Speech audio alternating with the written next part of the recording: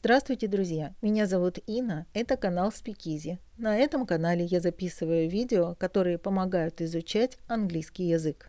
А в этом видео мы продолжаем читать роман «Переводчица» The Interpreter by Charles Randolph, Part 15. Давайте сразу начнем со слов. Cameraman – фотограф, оператор.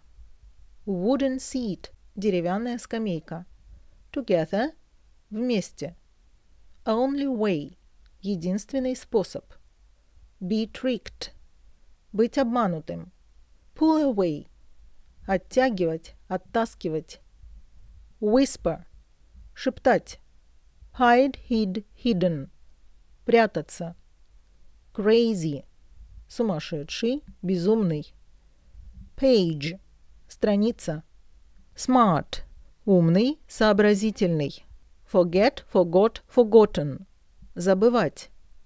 Completely – совершенно, полностью.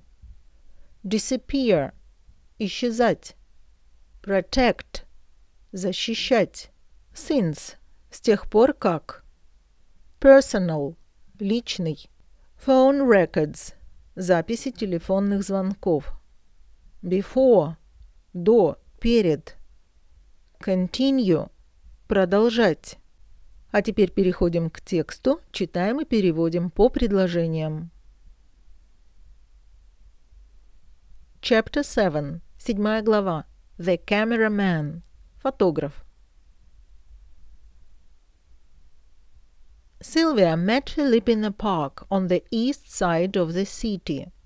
Сильвия встретила Филиппа в парке на восточной стороне города.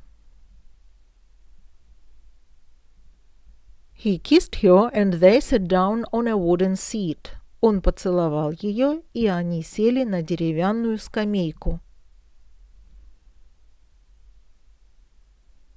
She looked at his long, dirty hair and his tired eyes.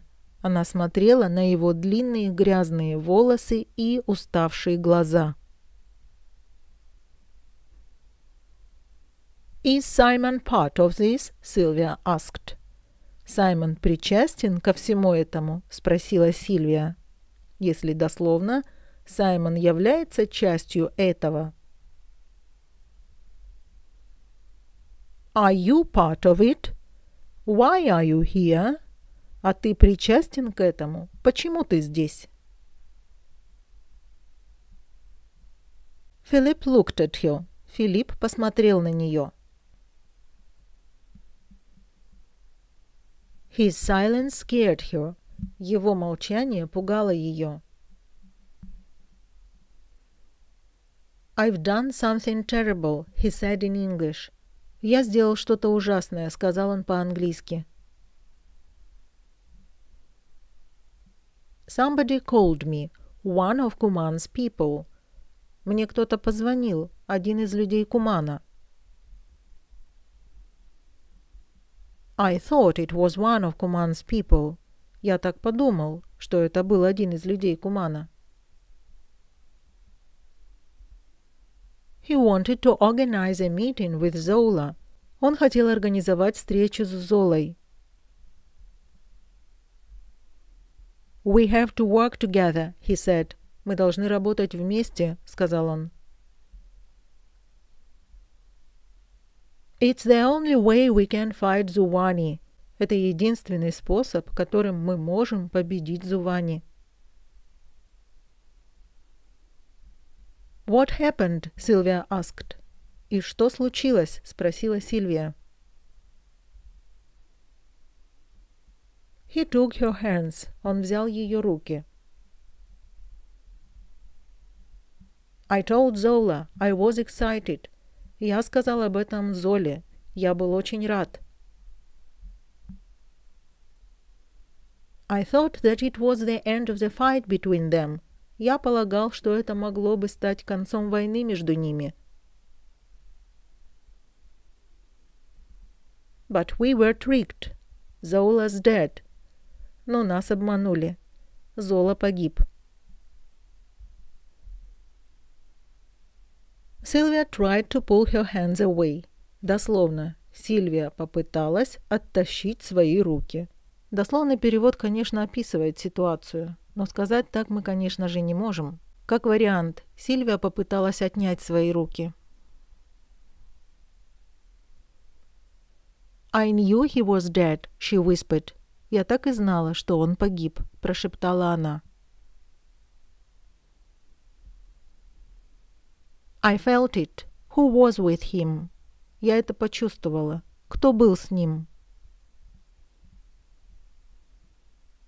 Philip shook his head and looked away from her, across the park.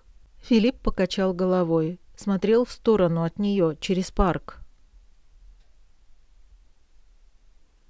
No, Simon wasn't there, just Zola. Нет, Саймона там не было, только Зола. I stayed in the car. Я остался в машине. Nobody came back out. Никто обратно так и не вышел. Where's my brother? Sylvia asked. Где мой брат? Спросила Сильвия. I don't know, Philip said. Я не знаю, сказал Филипп. He is hiding somewhere. Он где-то прячется.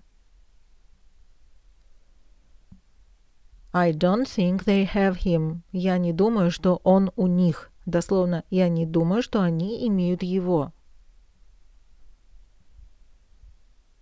Have him? У них? You think Kuman has Simon? Ты думаешь, Саймон у Кумана? I don't know. It's all crazy. Я не знаю, это все какое-то сумасшествие. We try to stop the fighting, but we can't. Мы пытаемся остановить эту борьбу, но мы не можем. People see my photos in the newspaper and turn the page. Люди видят мои фотографии в газете и просто переворачивают страницу. You were smart to leave the country. Ты умно поступила, что уехала из этой страны. Дословный перевод. Ты была умной, что покинула эту страну. I can't forget completely, Sylvia said. Simon is still there. Дословный перевод. Я не могу забыть совершенно, сказала Сильвия. Мысль, которую она пытается выразить, дословный перевод, конечно же, не передает. В русском языке нам надо перефразировать, чтобы можно было понять, что она имеет в виду. Как вариант, я не могу полностью от этого откреститься, сказала Сильвия. И дальше вот она объясняет, почему она не может этого сделать. Саймон все еще там. I have to find him.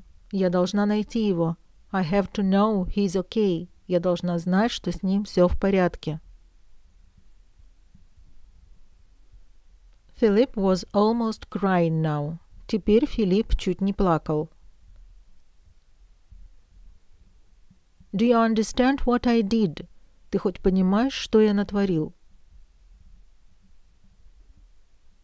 I took Zola to them, he said. Я отвел к ним Золу, сказал он.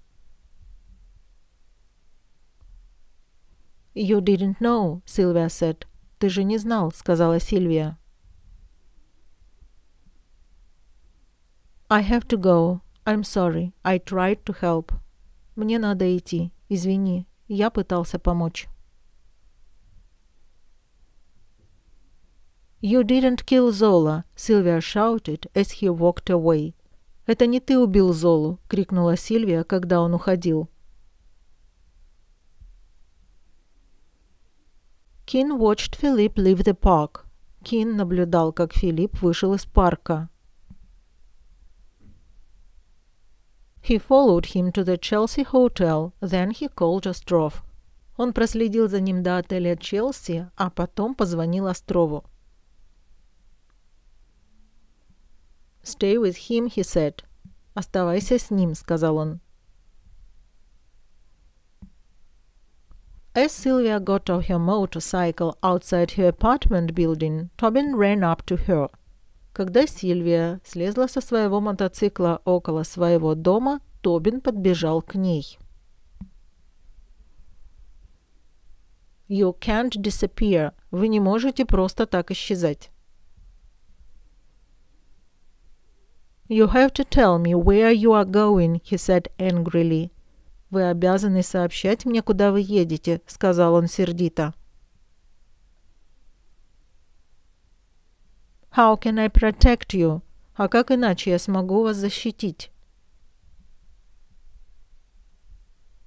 That's not your job, Sylvia said. Remember? Это не ваша работа, сказала Сильвия. Разве не помните? It's different now, since the man in the mask, Tobin said slowly. Сейчас все по-другому, из-за того человека в маске, медленно сказал Тобин. Если дословно после запятой, с тех пор, как человек в маске. We are watching you from an apartment across the street. Мы наблюдаем за вами с квартиры через улицу. Who was the man in the park? Кто был тот человек в парке? It's personal, Sylvia said quickly. Это личное, быстро сказала Сильвия. No, I need to know. What's his name? Нет, мне нужно это знать. Как его имя? It's not your business, Sylvia said, and started to walk away. Это не ваше дело, сказала Сильвия и начала уходить. We have your phone records. У нас есть запись ваших телефонных звонков. You called someone, Tobin said. Вы кому-то звонили, сказал Тобин. Sylvia stopped. Сильвия остановилась. You called him, didn't you? Вы ему звонили, разве не так? The night before you went to Chief Wu. В тот вечер, еще перед тем, как вы пришли к директору Ву. Before you told us about the voice in the hall. Еще до того, как вы рассказали нам о том голосе в зале.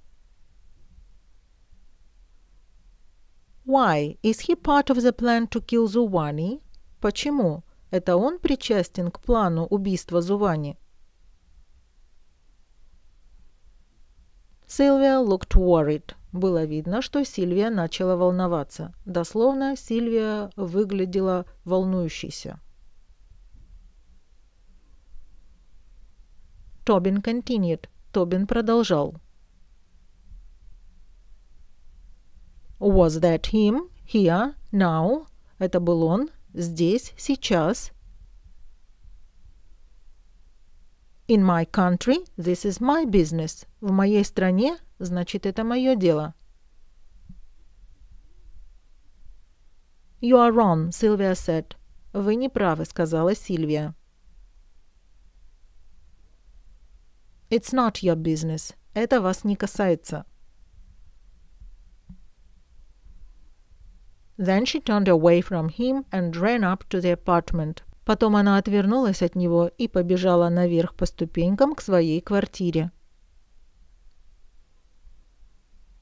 She locked the door and walked into the living room. Она заперла дверь и прошла в гостиную.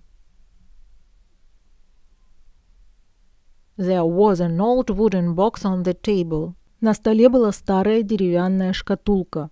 Друзья, это видео подошло к концу, и я прощаюсь с вами до новых встреч.